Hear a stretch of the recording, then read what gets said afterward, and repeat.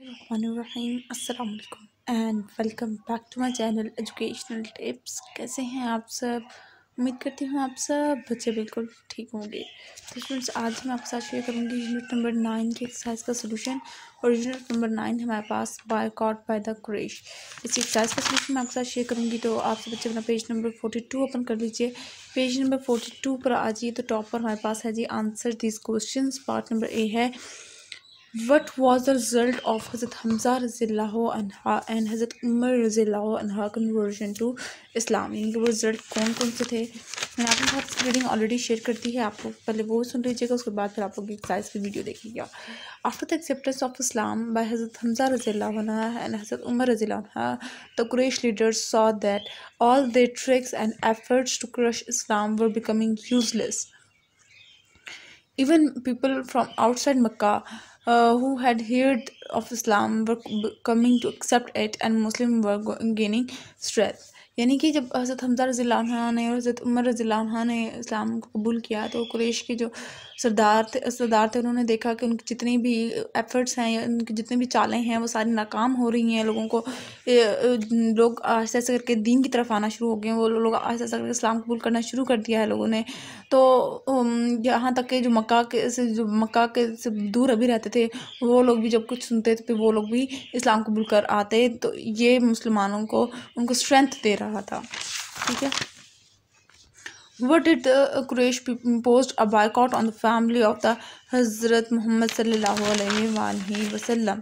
ठीक है, तो यहाँ से इसका आंसर शुरू होता है। पहले लिखेंगे आप when the family refused to hand over हज़रत मोहम्मद सल्लल्लाहु अलैहि वसल्लम, as a result they imposed a total boycott on Banu Hashim and an agreement was made in which no one was allowed to buy or sell anything to them or marry any one of them। ठीक है, ये है जिसका answer. C part पे आ जाइए। What difficulties did the family and companion of the हज़रत मोहम्मद सल्लल्लाहु अलैहि वसल्लम had to bear as a result of boycott of Quraish. कौन कौन सी हर्डल्स उन्होंने फेस करनी पड़ी थी? तो इसका आंसर यहाँ से शुरू होगा। The family and companion of the profit Mohammad सल्लल्लाहु अलैहि वसल्लम was were enforced to leave their homes and move to a narrow valley called Shib Abi Talib. This was the property of Bani Hashim. They had to go through great hardships and sufferings. Whatever little food they had bought with them finished soon। ये इसका answer होगा।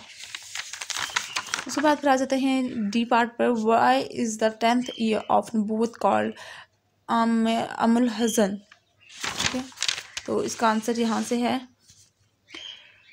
Because, जहाँ पहले आप लिखेंगे because difficult period of the boycott and in the 10th year of नबूवत the same year of Prophet sallallahu alaihi wasallam, dear uncle Abu Talib and his wife Hazrat Khadija रज़ियल्लाहु अन्हा passed away। नबूवत का 10वें साल ही याद रखना आपने कि अबू तालिब और उनकी वाइफ की वफ़ात हो गई थी। ठीक हो गया। अब आ जाते हैं जी एक्सरसाइज क्वेश्चन नंबर 2 पर। Use this word to fill in the blanks. सबसे पहले आ जाते हैं the Muslims started praying only at the Kaaba in 6th year of Nubuwwat. Bani Hashim were forced to move to Shib Abi Talib, which were a narrow valley belonging to a Bani Hashim family. The Quraysh imposed a total boycott of Bani Hashim, which lasted for 3 years. Amul Hazan means the year of sorrow। ठीक है, ये इसका होगा। तो ये था आज का लेक्चर। आई होप आपको समझ आ गया होगा। आप लोगों ने नोट डाउन भी कर ली होंगी एक्सरसाइज। मिलती हूँ किसी और वीडियो में। दुआ में याद रखिएगा, अपना ढेर सारा ख्याल रखिएगा।